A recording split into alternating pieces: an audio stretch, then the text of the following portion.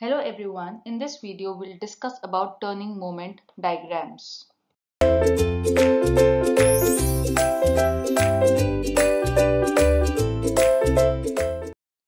Now we know what is turning moment while doing the engine force analysis. We have discussed that turning moment T is the product of the crank effort, which is Ft, into the perpendicular distance, which is R, that is the length of the crank, and we also derived the formula for the turning moment. And this crank effort is the force or the net effort, you can say, which is applied at the crank pin perpendicular to crank, and this gives the turning moment to the crankshaft. So this Ft, right, which is the tangential force at the crank pin, it provides the required turning moment to the crankshaft. So the graphical representation of this turning moment for the crank rotation, that is the angle theta. For the rotation of the crank, what is the turning moment of the crank at that particular instant? That is what we try to plot with the help of the turning moment diagram. So in other words, we can say the graphical representation of turning moment according to the change in positions of the crank or according to the crank rotation angle, which is theta. So we'll plot the turning moment diagram for a single cylinder double acting steam engine, and you already know the double acting engine is the one in which the working fluid, it acts on both sides of the cylinder. So while plotting the turning moment, we keep turning moment on the y-axis and the crank angle or angle theta on the x-axis, and we'll plot the turning moment for one cycle of the crank shaft rotation or one cycle of the engine. That means if it is a 4-stroke engine, we'll plot the graph for 4 pi. If it is a 2-stroke engine, we plot the graph for the 2 pi crank rotation angle. Now if we look at this line, this line, this is showing the average or the resisting torque, and this resisting torque is constant in this system because we are assuming that whatever is the work produced in the system, for the same amount of work energy is consumed. There is no accumulation of speed, and this is a steady state system or the steady state engine we are talking about, right? So we are saying that there is this is the average torque line or the average energy line, and this is the energy or this is the amount of torque, the turning moment, which must be provided to the system in order to overcome the resistance or in order to overcome the inertia forces. So this is the resistive torque line, right? Now let us look at the graph, what exactly is happening from angle 0 to pi by 2. That means when the crank is going from inner dead center to outer dead center, you'll see that the maximum energy or the maximum turning moment is seen at an angle somewhat near about 90 degree. And when the crank is at the positions of 0 degree and 180 degree, we'll see that the energy or the turning moment of the crank is 0. So similarly, we'll see when the crank is in the in-stroke position, again the angle, there is a position at which the energy is maximum, and again at these positions, right, these positions, we'll see that the energy or the turning moment is 0. And the area under this turning moment diagram is actually showing the work done by the engine. So if we see, now we see when the engine is going from, let's say, from A to B. So what is happening when the engine, when the system is going, when the crank is rotating from this point A to B, the work done by the engine is shown by this graph, right? So this is the area, this is the area which is showing the work done by the engine while going from point A to B. But the amount of work that is required to overcome the resisting torque is only this much. So what is this extra work? This FGH. This FGH is showing the extra work that is being done by the system. So what exactly happens with this extra work? This extra work is being stored in the flywheel in the form of the rotational energy. And this extra work that we are saying FGH, it is stored in the flywheel because it increases the speed of the engine. Now what happens when the engine is going from point B to C? The work produced by the engine is actually HP J. But what is the amount of work that is required? It is BHJC, because you always need the amount of work which is sufficient enough to overcome the resisting torque. So from where are we getting this deficient or the less amount of work? This work is being provided by the excess work that was stored in the flywheel during first half of the stroke or during first half of the rotation of the crank. So this extra work which is being required here is given by the already stored work in flywheel.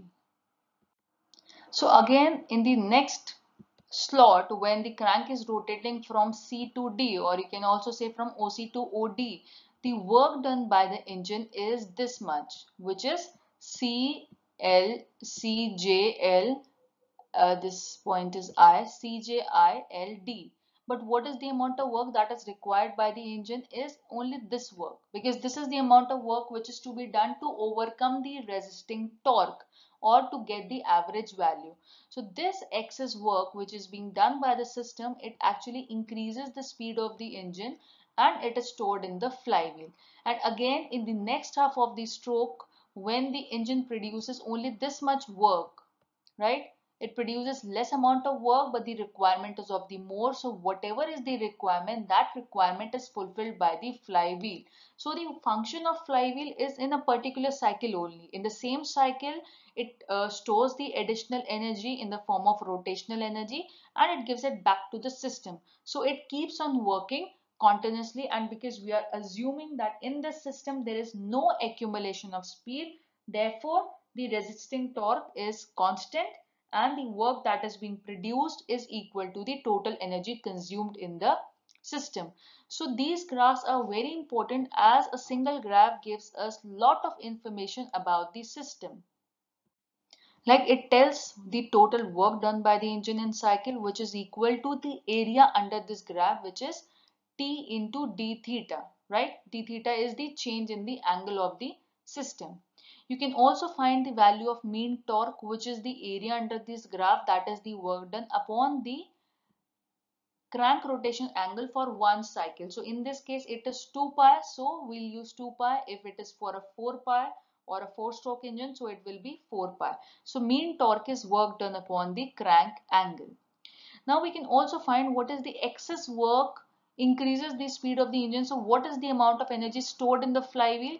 It is this area under the graph, which shows the excess energy which is stored by the flywheel, and the energy given by the flywheel is this much energy which is given by the flywheel, right? We will also be asked what is the fluctuation of speed. So fluctuation, we know, is the difference between the maximum and minimum speed. Now if we look in this one complete cycle of the crank, there are 2 points at which we get the maximum speed and there are 2 points at which we get the minimum speed.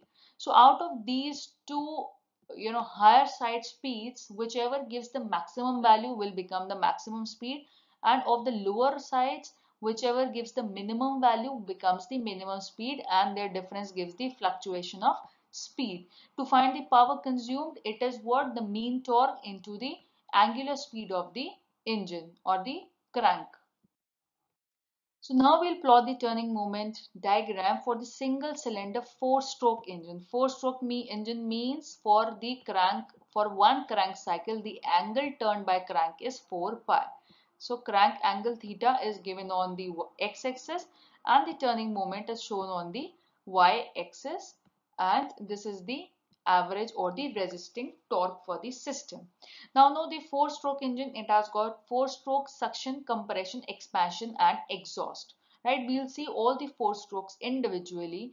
Now in case of the suction stroke, the piston is moving from TDC to BDC and crank is rotating from angle 0 to pi. So as the piston is moving from TDC to BDC, it is creating low pressure in this area of the cylinder, and the atmospheric pressure, it pushes the air fuel mixture inside the cylinder.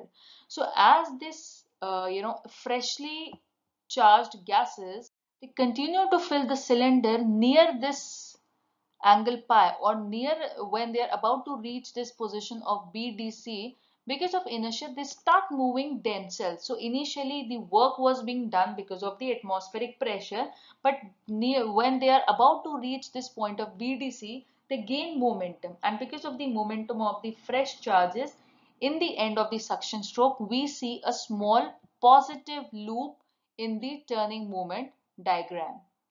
Now, in the compression stroke, what is happening? The work is being done on the gases, therefore we get the negative loop.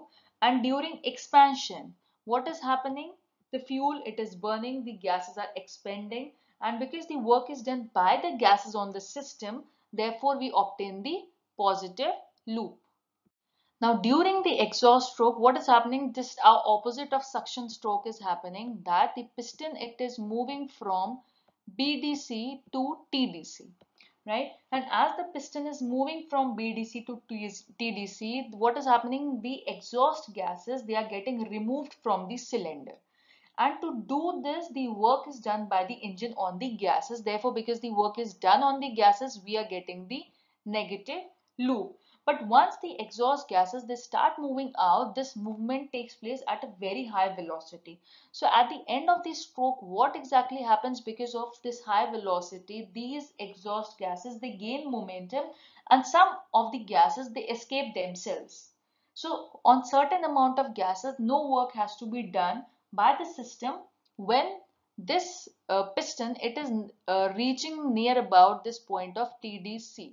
So you will see that near this 4 pi position, there is a positive loop because of the momentum, or you can say because of the high velocity, some of the gases, they escape themselves. So no work has to be done on those gases. Therefore, we get a small positive section in the exhaust stroke.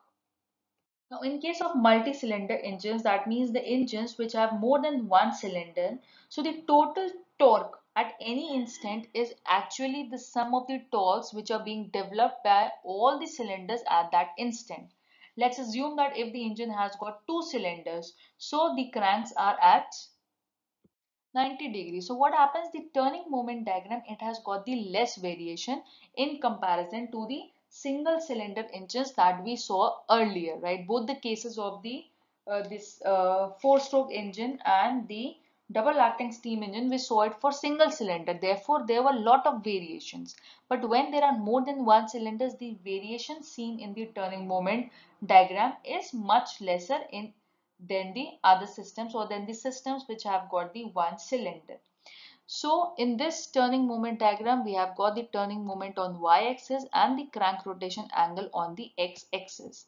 This line is showing the mean or the average or the resisting torque required by the system. So the loops which are above this mean torque is the positive energy or the positive work done, and the loops which are below this resisting torque line, they are the negative turning moments or the negative work on the system.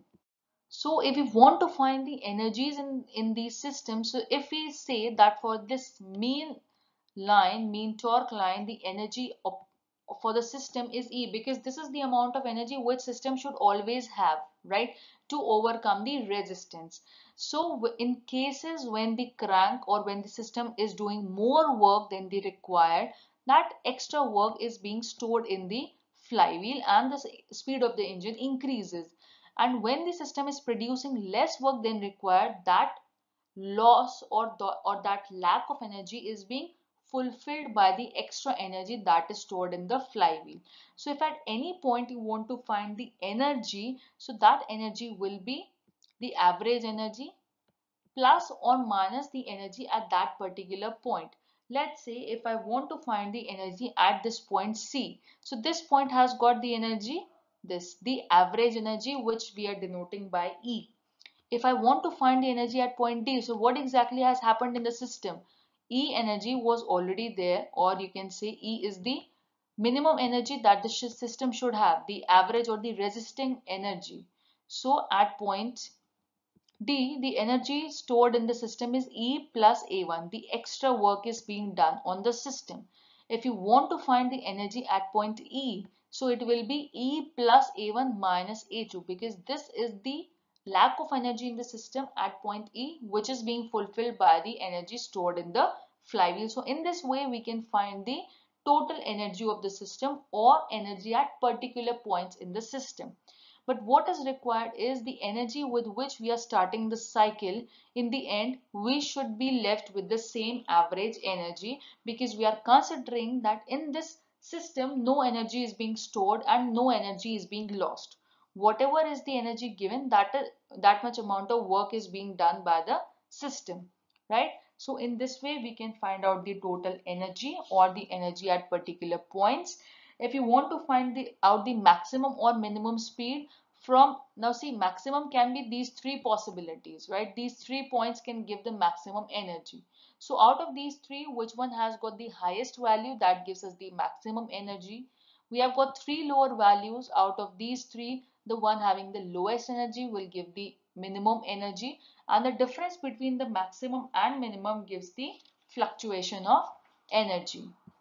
And in case if we want to find the coefficient of fluctuation of energy, that is equal to the that is equal to the maximum fluctuation of energy upon the mean energy, or the mean speed. So if you want to find the coefficient of fluctuation, that is the maximum minus minimum speed upon the average speed. So you can tell it in terms of the speed, or you can also tell it in terms of the energy, right? Because the energy is what we are talking about, the kinetic energy. So the energy is in terms of speed only. So you can find the answer in terms of energy or speed. It doesn't make any difference.